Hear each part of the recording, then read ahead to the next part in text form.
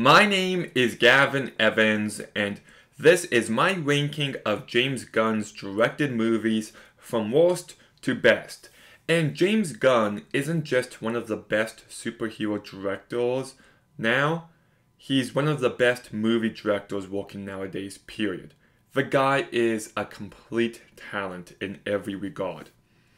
I do have some issues with some of his scripts, but his directing is always on point.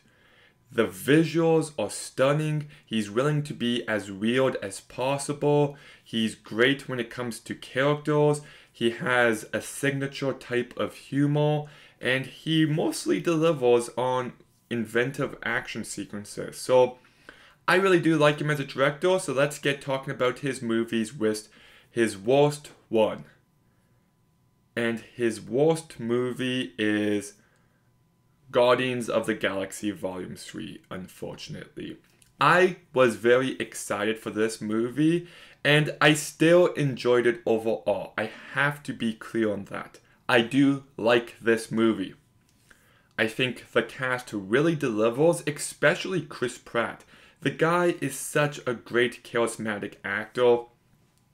I think visually this movie is stunning with some incredible makeup and production design.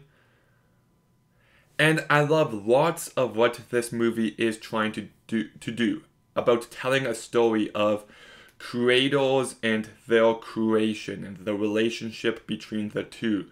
I like how he's trying to tell a story about embracing imperfections and about just he's trying to tackle so many heavy ideas, and I appreciate the attempt, but just putting everything together, it doesn't feel as cohesive as it should be. I don't think it leans enough into these ideas. Like, everything with Rocket's backstory I really do like, but it also feels completely unneeded. And having the decision to have Rocket be knocked out for majority of this movie was a terrible one. He should have been the main guy. Or if his life was in danger, then I feel like he should have been kidnapped. But just to have him be absent for so much of this movie that is meant to be his, I thought was a terrible mistake. And then we've got everything with Peter and Gamora, which I do love. You feel the weight of Peter's Gamora's death, and how that affects him, and how he has to learn that this new Gamora isn't her, and embraces her for who she is. I love all of that, but it just doesn't tie in enough to what's happening. I don't even know why Gamora is in this movie. She's with the Ravagers, and then she decides to help her sister out. And then she's just like, I don't want to be here. I should be off. And then she tries to get away, but then she doesn't. And her inclusion in this movie felt very forced. So because of that, it didn't really connect with the main themes in the main story of the movie. And I just think it's a very messily written story. And as much as I love lots of the song choices, the actual utilization of them is just abysmal. Like, truly. When San Francisco turns out to be playing only when Gamora is flying a vehicle, I was just like, really? Like, what a waste. You got Crazy For You that plays for 5 seconds as Adam Warlock is flying. And I'm like, why would you have this great song and not use it? Like, if you're going to use these songs, then use them. If not, then just leave them out entirely. It feels like he was obligated to at this point. And Adam Warlock did not need to be in this movie at all. I also thought this movie was way too long. It really started to drag for me by the last act. And I really hate the ending. The fact that nobody dies actually pissed me off. Because it was seen as the conclusion for the Guardians of the Galaxy, and it's just lacking that weight. By the end, it felt like another Saturday morning cartoon with the Guardians of the Galaxy. It doesn't feel important. It feels like filler. And then at the end, they all decide to just split up for the sake of it, pretty much. Mantis, all of a sudden, out of the blue, is like, I need to discover myself. And then rides off with those three battery-eating monsters. And I'm like, really? And I don't know, for a movie that it just should have felt like a conclusion of sorts, and it just didn't. It lacked that weight that I feel like was essential to it. A few more things. The humor is funny. It's a bit predictable in this movie, and it didn't make me laugh out really loud, but I still enjoyed it. I love the scene when the bad guy, what's his name again? Is it like High Evolutionary? That sounds right. Anyways, when they peel his face off, I loved that a lot. That was awesome. I loved everything with Nathan Fillion's character and those people in these giant wheeled suits and how this space station is made of flesh. That was really great. I loved when you see the animals become like these human-like beings. It kind of reminded me of Teenage Mutant Ninja Turtles 2, which I just watched for the first time.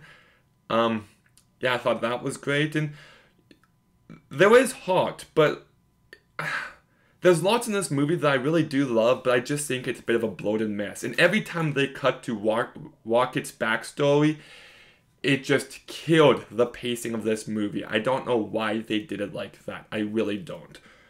But then we get to my fifth favorite James Gunn movie, and it's Super. This is such a unique movie because instead of being like every other superhero movie, it's portraying the hero like the psychopath that he is. And viewing it through that lens, I think it's a very interesting character study of what could drive a man to want to dress up in a suit and beat people up. And then you've got Ellen Page's character, and I think she's absolutely incredible in this movie. And then it's got this dark sense of humor, like this one scene when he beats this guy up because he cut in line, but he convinced himself he's in the right. It really does deliver on the brutality. I wouldn't say it's great. I got some issues with the screenplay. Some of the artsy choices really didn't work for me, but I really like so much of what this movie's trying to do and how it's trying to subvert your expectations when it comes to superhero movies. So, yes, I still like this movie quite a bit. My fourth favorite James Gunn movie is The Suicide Squad. Now, I just rewatched this movie again, and I really like it. But the first two acts are heavily flawed. The jokes don't always land for me. Everything with Polka Dot Man and his mom, John Cena's jokes about dicks on the beach aren't really funny at all. And everything with Harley Quinn is just completely unneeded. Like, the first half of this movie just is entertaining, but it's flawed. But the second half of this movie, it really comes alive. Everything with the structure and how you don't know what's going on with the other bunch of characters, I thought that was really great. I love the horror-like vibes with Stairwell and how we see these people just walking around like brainless zombies. I loved that. I thought the fight between Peacemaker and Rick Flag was really great. I loved it when they all decided to do the right thing and Amanda Waller almost killed them. That had me on edge. And everything about the climax of this movie is absolutely beautiful. You know, there's that one line. Why rat, Papa? Well, rats are the most despised and lowliest of creatures. If they have purpose, then there's hope for us all. And it just ties together everything that's in this movie in such an emotionally overwhelming way. The score by John Murphy in this last bit is phenomenal. It just sounds unique and adds a sense of real emotion behind it. And when Bloodsport's daughter sees him on the TV and says, "That's my dad," like for the first time she has a positive father figure. And I love that. And James Gunn really does direct the hell out of this movie. Visually stunning. And yeah, I really like this movie. It's flawed, no doubt, but it really sticks the landing. My third favorite James Gunn directed movie is Guardians of the Galaxy. He took a bunch of nobody characters that not a single person knew about, and he made them instant fan favorites. Star-Lord, Gamora, Groot, Rocket Raccoon, Drax the Destroyer, Nebula, and he just brings them to life so perfectly, and the cast just delivers in every possible way. Chris Pratt, fantastic. Zoe Saldana, also really great. Dave Bautista, great comedic performance. Bradley Cooper, great. Vin Diesel, honestly, some of his best work. And these characters just feel alive. They have so much personality, and just their interactions and their conflict, it all felt really real. And then you've got the soundtrack from the moment this movie begins. Well, not the moment the movie begins, but when the movie begins and Peter Quill is walking and then he starts dancing and Come and Get Your Love is playing and the title appears in giant letters, I just knew right there and then that I was watching something special. And then you got like Hooked on a Feeling, Ain't No Mountain High Enough, Ooh Child, that song by the Five Starships. I do know what song it is. So, and then the visuals are really great. I love how it's like James Gunn's version of Star Wars. And then you've also got some real emotion. You know, the Take My Hand, Peter, has real emotional weight behind it. And then you've got this reveal at the end that Peter calls himself Star-Lord because that's what his mom called him. And it just adds a whole new layer to the character. And yeah, like I just can't believe how good this first movie is. It just fully delivers. It's hilarious. The humor almost always lands. The action is great. The characters are great. It's incredibly well directed. How can you not have a blast watching it? My second favorite James Gunn movie is Slither. This movie I love, and it deserves way more credit. Now, if you asked me, Gavin, you can bring back any genre of movie, which genre do you bring back? And the easy answer is 80s body horror with practical effects. I love The Fly, I love The Blob, I love the Nightmare on Elm Street movies. Well, some of them. I love Hellraiser, I love Reanimator, I love Society, I love Braindead. I just love these movies that are so weird and gross and sickening and filled with some of the most amazing practical effects you've ever seen. And we just don't get many movies like that nowadays. We got Color Out of Space in 2020. And there might be a couple others I'm missing, but it doesn't happen often. And yes, this movie came out in 2006, but still one of the newest movies in that very specific subgenre. And it's just a movie made for me. I love just how gross and disgusting this movie is. You got these little worm-like parasites that control people's brains, and you got yourself some really sickening moments as you watch Michael Rooker transform into this hideous creature. And at the end, when he's like that giant blob and all these humans are coming into him and just he's getting bigger and bigger, love it. Like, looks truly terrific.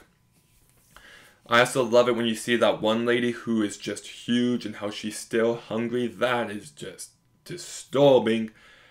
And I also love how this movie is the right mix of horror and comedy. The comedy really does balance everything out, and I think it's well utilized here.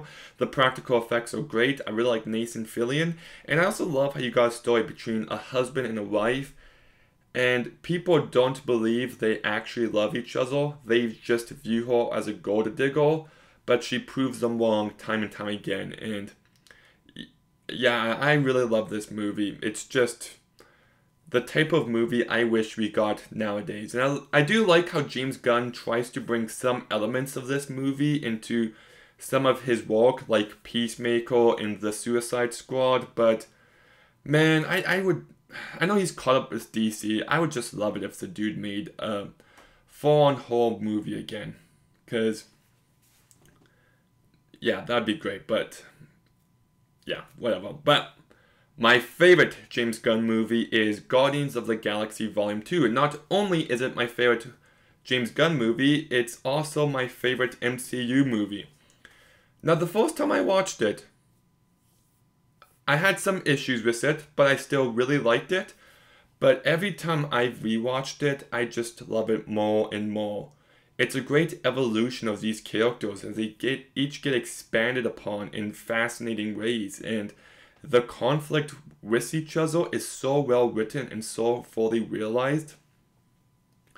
I love how Peter and Gamora's relationship is mirrored by Peter's and Londu's.